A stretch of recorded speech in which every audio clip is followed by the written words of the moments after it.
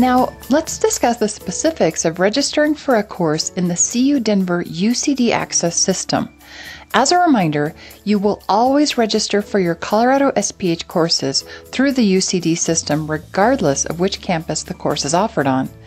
When you're ready to register, you'll log into your UCDAccess portal. From there, you'll click on UCDAccess and then the Registration and Records tab. You'll select Register for Classes. This is where you'll then need the course catalog code and catalog number, for example, PBHC 5600, or the 5-digit catalog code to search for classes on each campus. You'll select in the drop-down menu to either search by class number or by the subject and catalog number. From there, you'll enter the specific course information and click Search. Next, what you'll need to do, and this is an important step, is to make sure that you click Expand All, and that will pull up this specific course. You'll want to select the course.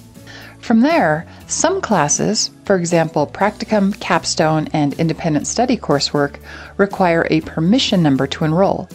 If it's a course that requires a permission number, you'll need to enter the number in this section. You'll need to contact your Colorado SPH at CSU Academic Support Coordinator if you need a permission code for a course.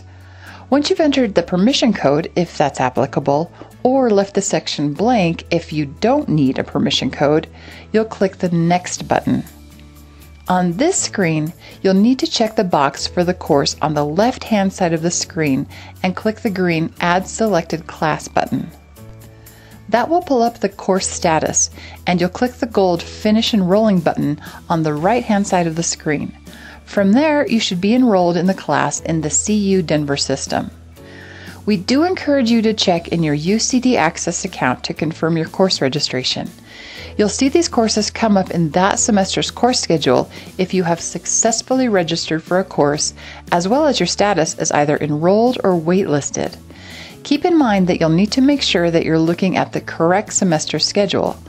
So, if you panic because you don't see a course you thought you had registered for, make sure that in the drop-down menu you've chosen the appropriate semester.